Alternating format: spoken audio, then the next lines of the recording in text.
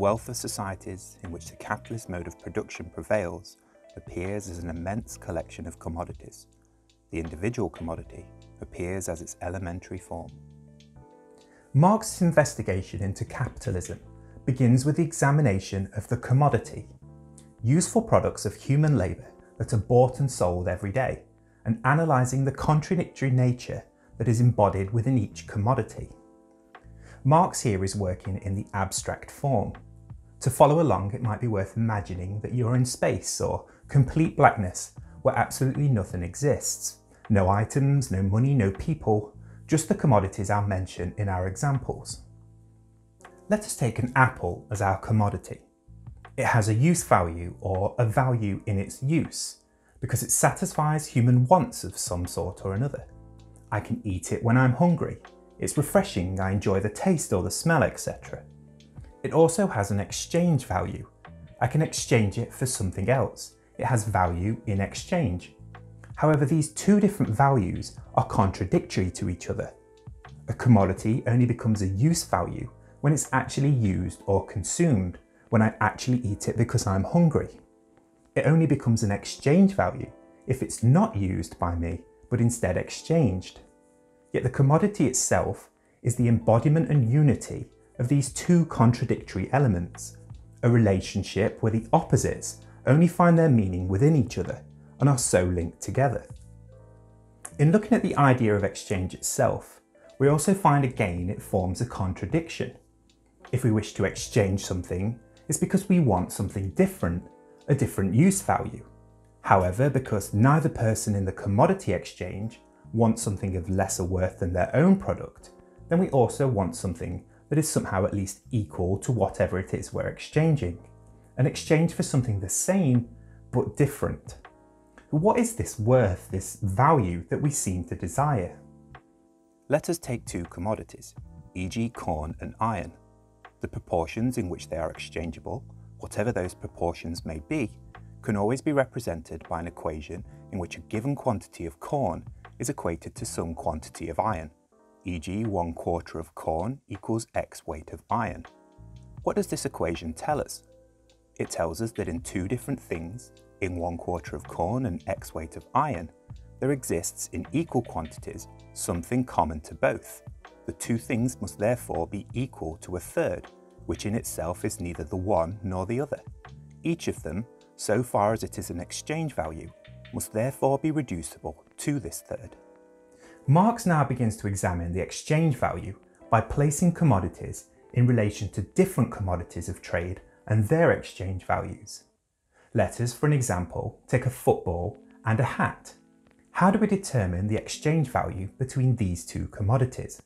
Does one have more value than the other, or are they equal? Is the use of kicking something equal or greater than the use of putting something on your head? This distinction seems somewhat arbitrary and subjective. Use values wildly vary from every one of the infinite amount of commodities available. So how can they be compared in relation to one another and considered equal for exchange? Now how about a football in exchange for 5 hats? It would seem obvious here that a greater quantity of commodities hold a greater exchange value. But what about a football in relation to the exchange of 5 peas? Here it seems obvious that the reverse is now true. The football still holds a greater value for us, despite there being a greater quantity of peas.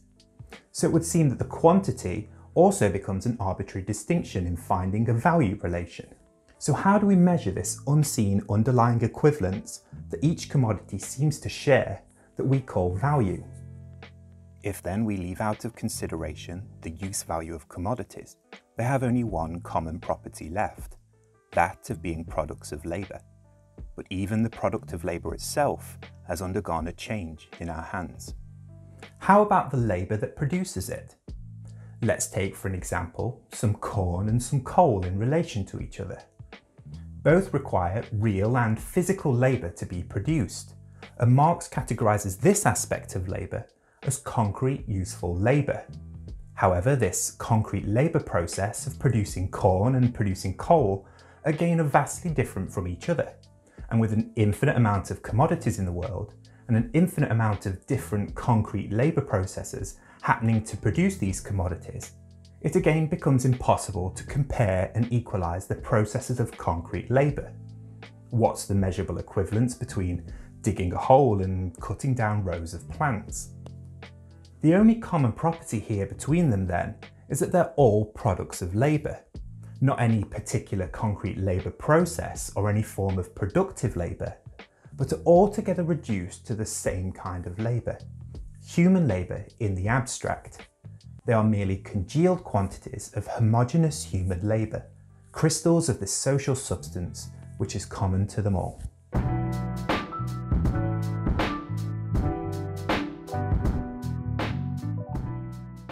To all the different varieties of values in use, there corresponds as many different kinds of useful labour, classified according to the order, genus, species, and variety to which they belong in the social division of labour. The division of labour is a necessary condition for the production of commodities, but it does not follow, conversely, that the production of commodities is a necessary condition for the division of labour. Humans perform many different kinds of useful labour, producing all kinds of things and services. Marx discusses at length the different observable examples of useful labour in the textile factories of his time, people weaving linen thread into linen cloth, or the different useful labour of tailoring, cutting and sewing the linen cloth into linen coats. The real-world examples are countless, from planting carrots to writing code, mining for coal, crafting wood into furniture, etc., etc.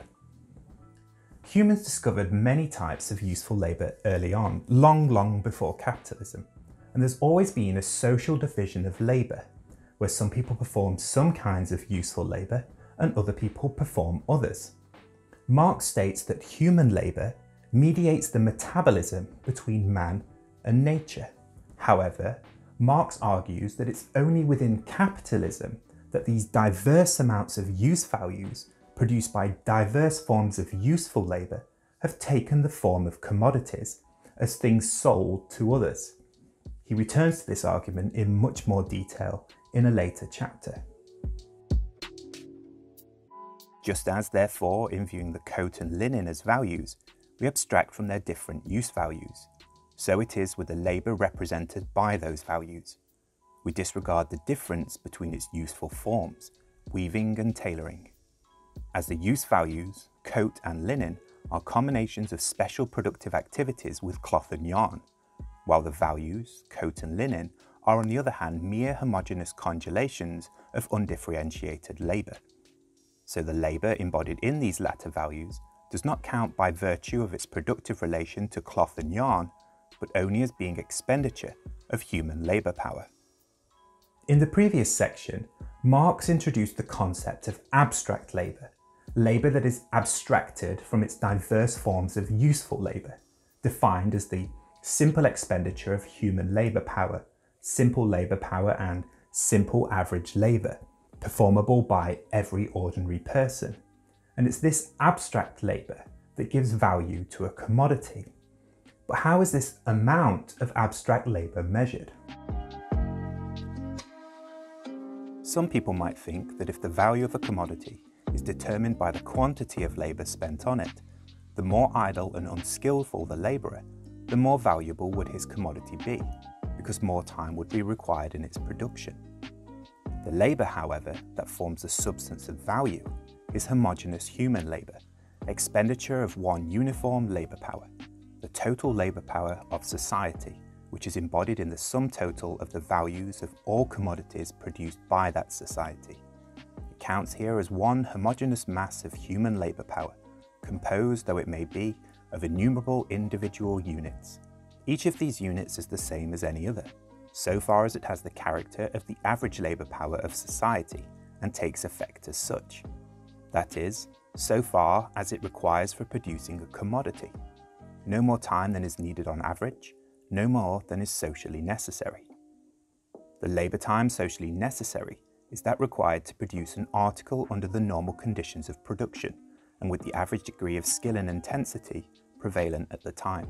Again, first we must take into consideration that for Marx's argument, he is dealing with a perfectly functioning capitalist system, and he is assuming that all notions of labour processes are being performed at a constant intensity and speed. Marx argues that the amount of labour and the equivalent measurement of value embodied within a commodity are determined by the time of labour, regardless of complexity or skill. Not the concrete useful labour time required to produce a given commodity in a given production setting, but the average amount of time of abstract labour governed by society that is required to produce it. He refers to this as socially necessary labour time. So, two commodities that are produced with the same amount of socially necessary labour time have the same value as each other. If the total amount of time for abstract labour in a given society to produce one football is also the same amount of time to produce one hat or even one pea, their values are all equal. On the one hand, all labour is, speaking physiologically, an expenditure of human labour power, and in its character of identical abstract human labour, it creates and forms the values of commodities. On the other hand, all labour is the expenditure of human labour power in a special form and with a definite aim, and in this, its character of concrete useful labour, it produces use values. Useful labour determines actual production. Abstract labour and its socially necessary time determines the value of the labour embodied within the commodity. Marx also points out the distinction between simple labour and complex or skilled labour, but argues that more complex labour counts only as intensified or rather multiplied simple labour, so that a smaller quantity of complex labour is considered equal to a larger quantity of simple labour. Marx briefly turns his attention here to productivity. If we imagine useful labour's production process for a moment and were to measure it by its productivity, or its output of commodities per hour. Now if, for example, we introduce some new machine that reduced the amount of time to produce that commodity by half, doubling labour's productivity, we will have cut the value of each commodity in half also. Marx will return to this argument again in greater length throughout the book.